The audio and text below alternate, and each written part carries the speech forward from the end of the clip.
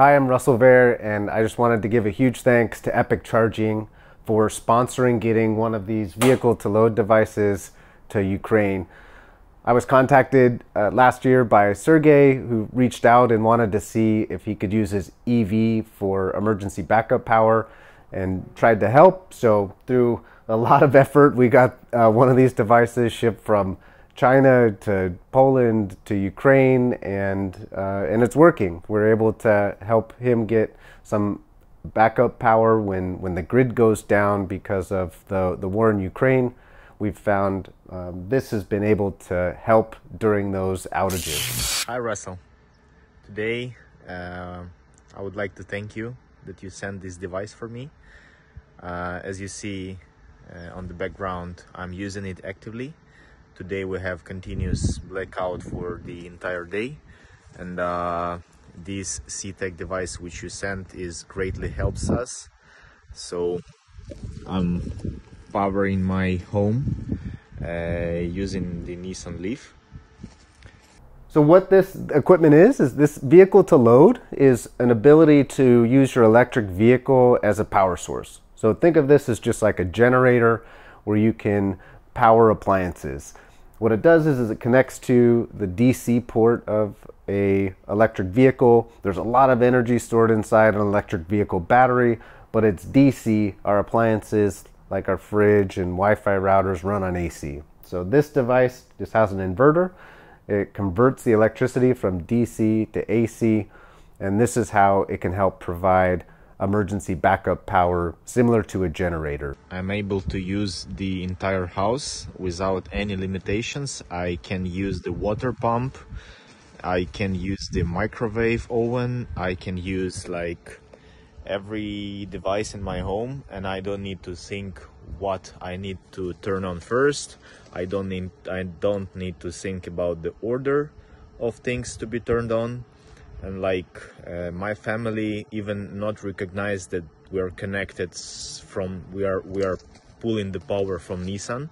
This is amazing. I live in the section where we have only like houses. There are no apartments, and I can hear the noise from like almost all the houses. They use generators. The gasoline generators, which are very loud and expensive to use, and this is great. I'm really excited. I didn't expect that this device can handle such a huge load. Actually, I didn't measure yet, but it's a lot, because by mistake my wife turned on the dishwasher, and at the same time there was a water pump enabled, and also we have a natural gas heater to heat the water, and all the supplies like laptops, TV, fridge, I don't know, like common things in which are present in each house. So Russell, thank you again. I really appreciate your support of Ukrainian guys. We hope that this can help others in Ukraine that are experiencing blackouts, and maybe just be another solution, but one that's cleaner and quieter and cheaper to operate. Where we are today, we got one of these devices shipped. They're pretty expensive. This is $2,000 to $3,000 to get one of these before shipping and before customs. So they are expensive, but they're between 3,000 to 6,000 watts. That can provide actually a lot of power. A typical home, 6,000 watts could provide about half the power a typical home would need.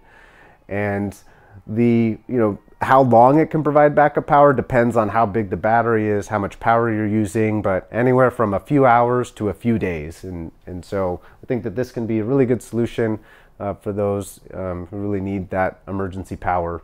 And we hope that we can help more folks get that help. One other thing to remember about vehicle to load is that this is not necessarily new technology. Nissan started enabling this in 2011 after the 2011 tsunami. So this is not new, but maybe not well known. It's a lot of people have been working on this technology for the last 10 years. I actually got my start working on this in 2012 with a vehicle to grid project with the Department of Defense, and have since continued, did a power to concert in 2015, which was a lot of fun. Found the C-Tech power devices in 2017, and that's how I kind of got connected to Sergey and others who were really interested in this. So it's definitely an exciting piece of the industry, and this is just more simple application where it's not connected to the grid. It's just kind of simple operation like a generator. Really excited to see if we can use this to help others. So thanks again, Epic Charing, for all your help. And thanks to anyone in advance who reaches out to help.